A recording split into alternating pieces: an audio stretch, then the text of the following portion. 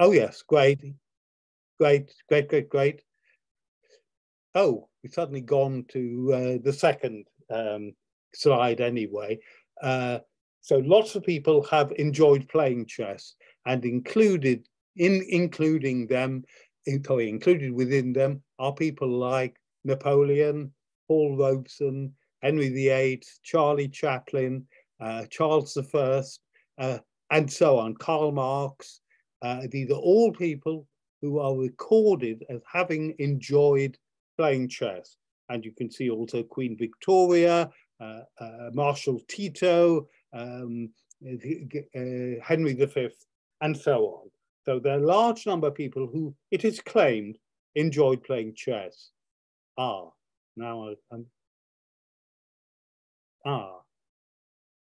It's a bit slow on responding, but okay.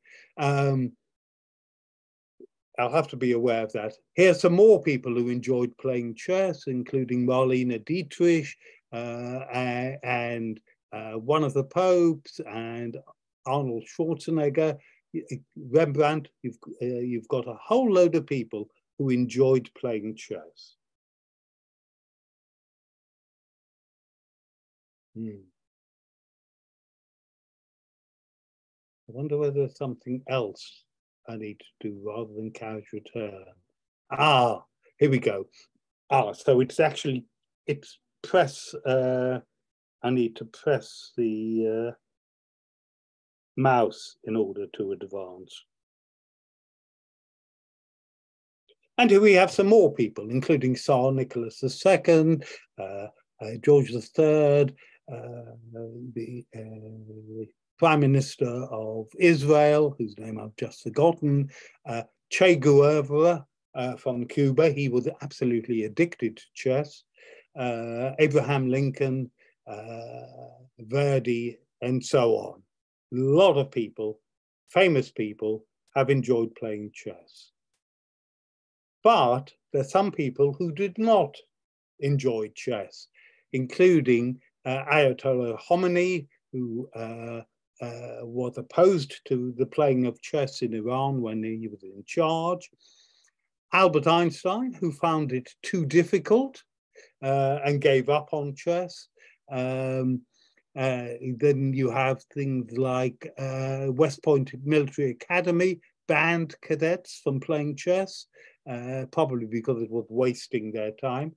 George Bernard Shaw famously said chess is a foolish expedient for making idle people believe they're doing something clever when in fact they're wasting their time. Joseph Stalin, who, even though at one stage it was claimed he played chess, when in power, in fact, he clearly disliked it and had the minister responsible for developing chess in the Soviet Union executed during the purge. And then you have this famous quote from Sherlock Holmes: Amberley excelled in chess, one mark, Watson, of a scheming mind. So not everybody loved chess. There is one rare Mulready advertising envelope which mentions chess. There were loads and loads of Mulready advertising envelopes, but this one, printed or published by William Hallett of High Holborn in August 1840, had he made a series of advertising Mulreadys, and this particular one only had about 10 items still in existence, and it advertises chess sets. And Hallett was in fact a wood turner, and he was advertising some of his product, including chess sets. His particular chess sets sell at auction for £1,000 or so, and this particular item was sent from Ryde, Isle of Wight, to the editor of the Globe Strand, arriving one day later from its postmark, something rather unusual. And here, in fact, is the advert, and you can see under pastimes and amusements, ivory chessmen in various types. And this is the only one of the Harriet advertising malwadis which mentions chess sets. So this is really quite rare. I've got one of the few items with this advert. Then we move on to manufacture of chessboards, and this is the earliest chess-related postmark in the world, 1923, and it was promoting the local industries of Borstendorf in Germany, and it mentions the fact that this town is famous for its chessboard industry. And the top special postmark was used between 1923 and 1929, and indeed is the earliest postmark anywhere in the world relevant to chess.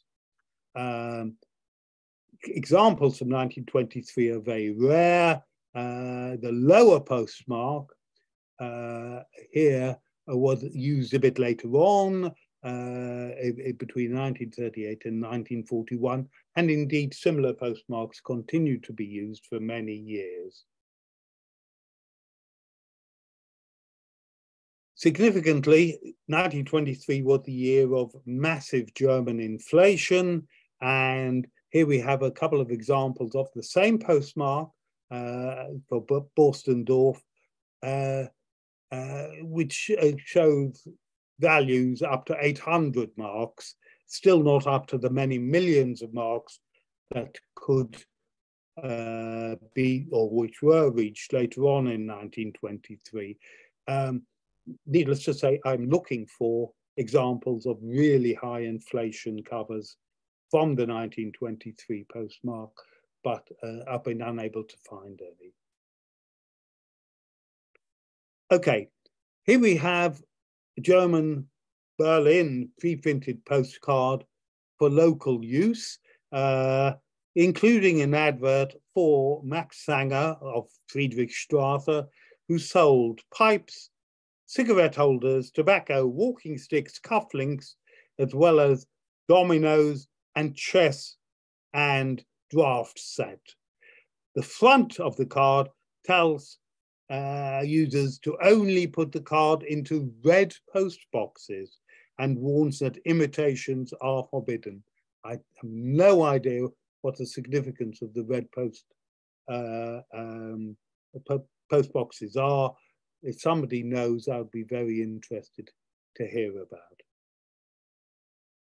Okay, here's another example of adverts promoting chess sets and chess boards. This particular one is 1858 prepaid envelope sent to a Bath address. This is the British cover, and the adverts on the back include one for chess boards and other chessmen. So these are not unknown, though they're quite unusual. Okay, chess clubs. Here is a pre-stamped halfpenny postcard with an 1890 postmark from Cosmopolitan Chess Club asking Mr. Fagel if he could play in a match against City Chess Rooms Club. Mr. Fagel did not reply, so presumably didn't play in that match. I've been unable to find anything about Cosmopolitan Chess Club or Mr. Fagel or City Chess Rooms Club. So I can tell you nothing more about this particular item. Here's another chess club. This club was indeed active between 1890 and 1939. Pre-printed postcard informs a member of the club who's due to play in one of the club's championship, or at least it's not been filled out, but this will be an invitation to play in one of the championships.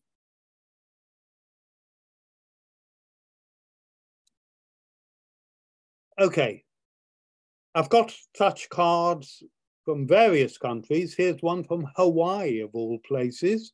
It's a postal stationery card reminding a member of the so-called Steinitz Chess Club. Steinitz was world champion at the time, world chess champion.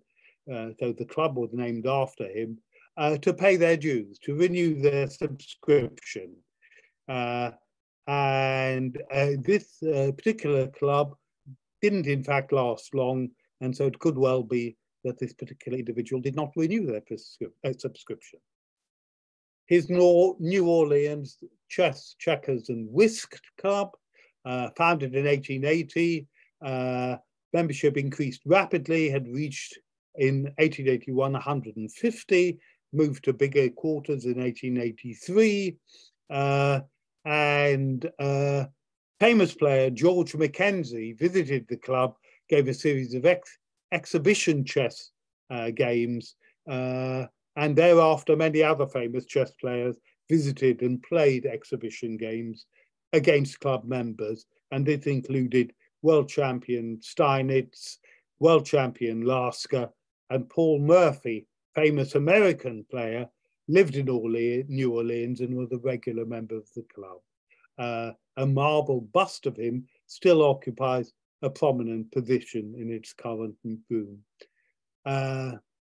This letter is addressed to Portland, Oregon, but I don't know what the contents are. So it's unknown details.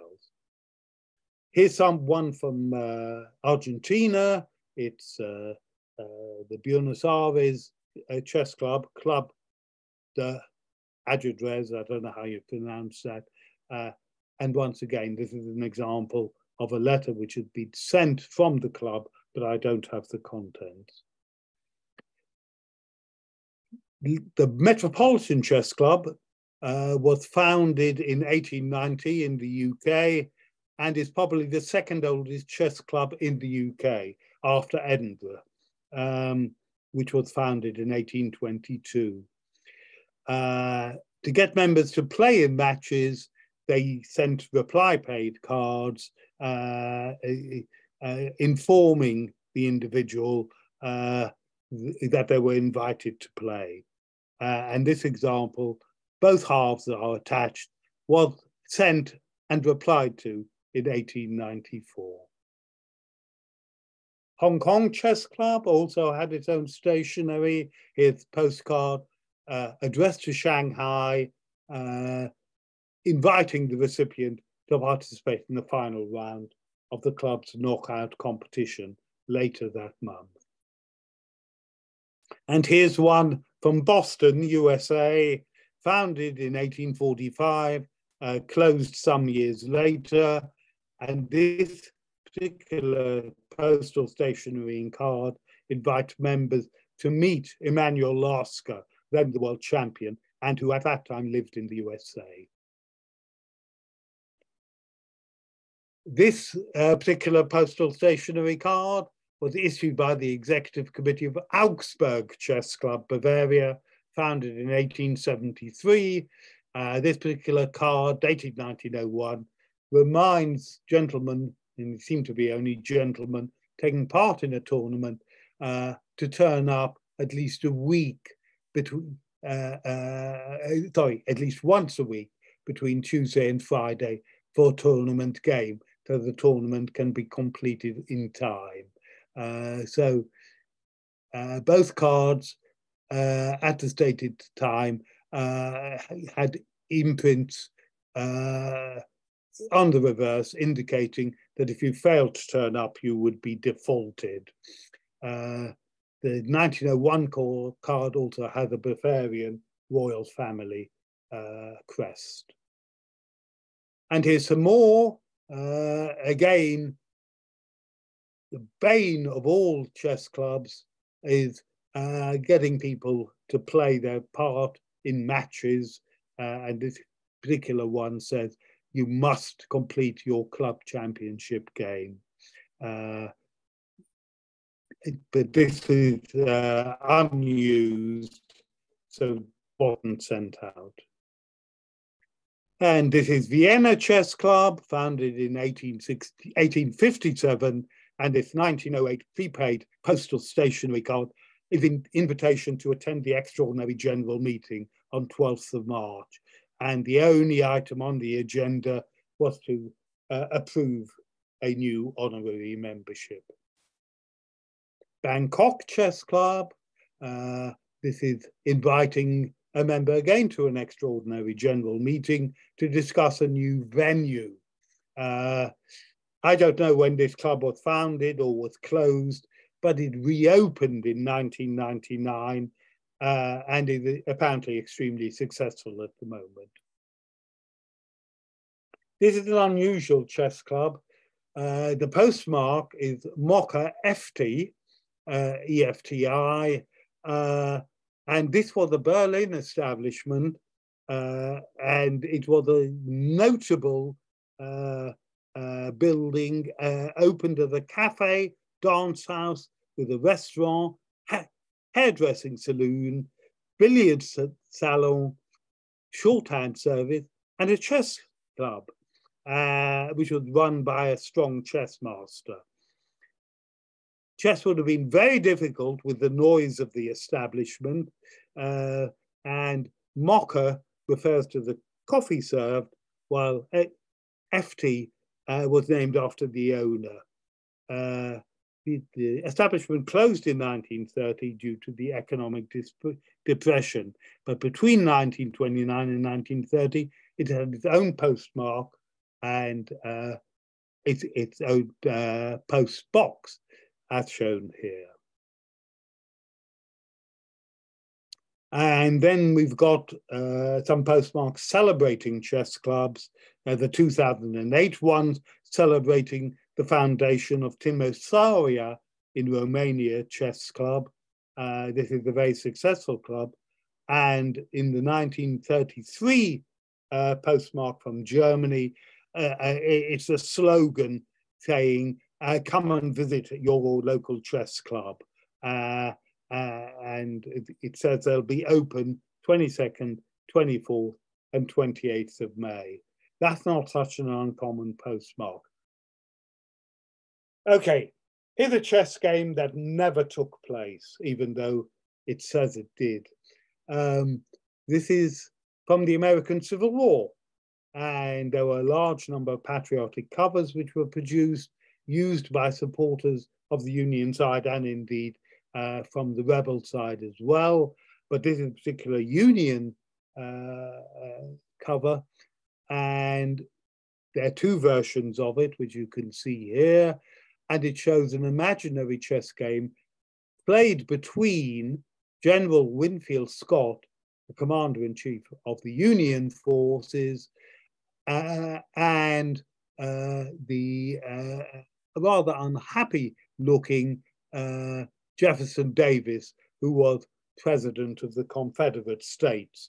And it has, the lower cover has some text basically saying that Winfield Scott is thrashing Jefferson Davis. Unfortunately, or perhaps fortunately, Winfield Scott was dismissed after just a few months as commander-in-chief of the Union forces, so we can confidently date these covers from the very early beginning of the Civil War. I can't imagine these covers were used after that. Scott was basically dismissed for incompetence. So that's a chess game that never took place. And here's a fake chess tournament from the USA, or what I suspect is a fake tournament. This was the Trabue tournament, set up by a gentleman called Isaac Trabue. He was a lawyer and a chess fanatic, and he promoted what he hoped would be an annual series of chess congresses to be held in a city named after him, Trabue City, now called Punta Gorda in Florida. So entry was open to anybody except lawyers, which is a bit of a clue that perhaps this was rather dodgy. Prizes were plots of land, which Trabue had bought in speculation.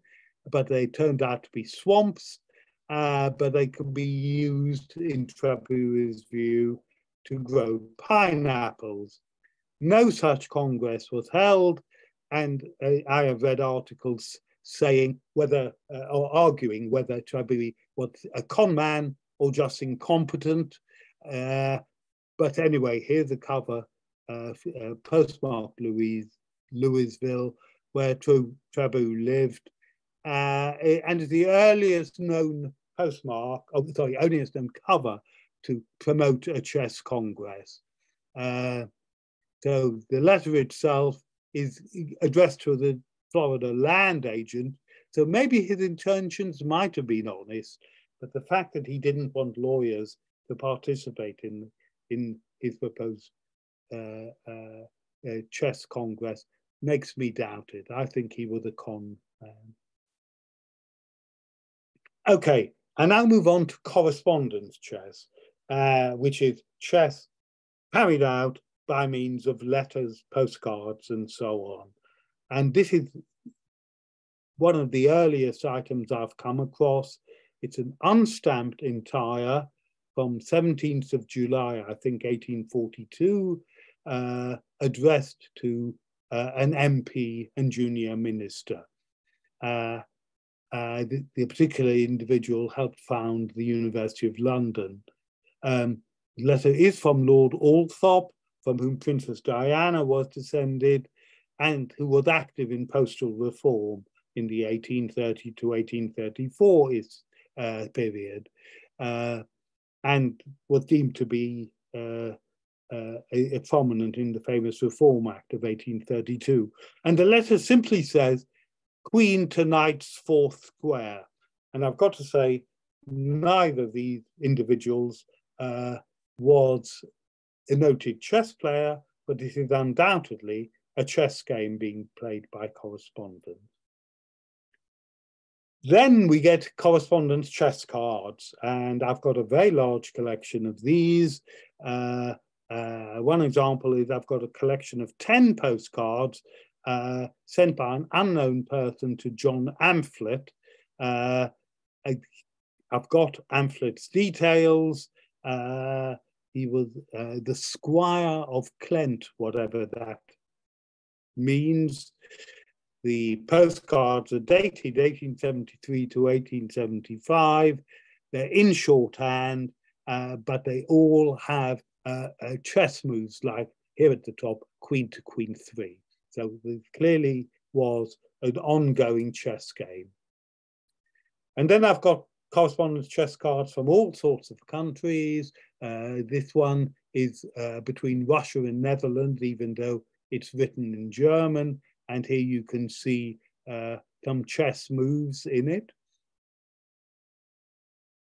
And here's one between Russia and England. And this is 1890. And once again, you've got a clear indication of chess moves. One between Germany and Russia, again, your clear indication. There are two games running simultaneously in this particular case. This is 1891. Here we've got one from South Africa, 1896, again with chess moves recorded for two games. Here you've got pre-printed cards where you can already, on the back of the card, allow for the sender to fill in the moves for game 1 and game 2 from Augsburg Chess Club. Here's one from between Egypt and Germany. Once again, we've got chess moves recorded. Here we've got one from Russia, USSR, already with pre-printed chessboard plus possible moves. And this particular one was sent in 1974. And the winner, the postmark commemorates a chess championship match which had been won by Anatoly Karpov. Then you've got artificial compositions. Here we've got a postcard, which is a reply paid postcard from Bavaria to Bern, Switzerland, in which a chess position is described, and the recipient is invited to work out how white can mate black in 5 moves. The reply back was never used, so presumably the recipient couldn't work out the solution. But these chess competitions are very common, artificially set up positions where somebody, the reader, is invited to try and solve the problem. To finish off this talk, I want to talk about, this is very nearly finishing off the talk, chess and war. And this is a 1939 Feldpost packet, German packet, containing a pocket chess set. So this is intended for use by a soldier on in action to set up a position and to send his, I presume it'll be his, moves. This is, of course, this particular one has not been used. It's an unused example. Here's another one, 1941, German Feldpost package, produced by the Diana Games Company of Frankfurt am Main in Germany for our soldiers. 3 well-loved games, chess, draft, and 9 men's Morris. And the pack includes, once again, portable board, pieces, but for all 3 games, and instructions how to play the games. And once again, this is mint, hasn't been used. Here we've got impact of war, in this case, on correspondence chess. Here's a 1940 letter from Germany, opened by the German censors and returned to the sender because the letter contained materials contrary to a German law, 2nd of April 1940, and the enclosed leaflet lists those items which must not be sent, including illegible materials, anything in Hebrew or Jewish language, and number 4, ticked in pencil by the censor, picture postcards, photographs, braille material, chess games, crosswords, or other puzzles. The cover also has an additional stamp stating that sending picture postcard abroad is forbidden. So it's possible that his envelope included a picture postcard and or a chess game going on. And they were clearly worried that the nomenclature of correspondence chess might be used to cover some sort of espionage materials. And here we have another example from World War II, a second type of notification for returning the item to the sender.